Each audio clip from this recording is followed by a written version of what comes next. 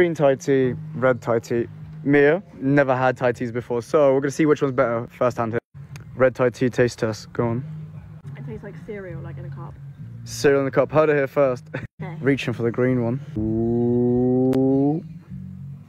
It's different, isn't it? It's different, isn't it? We're established as different, aka it is green to be fair. So she prefers the cereal. You prefer the cereal, the red one? Yeah. Red Thai tea, you've heard it here first. Better one. What a view here in Pai, watching the sunset.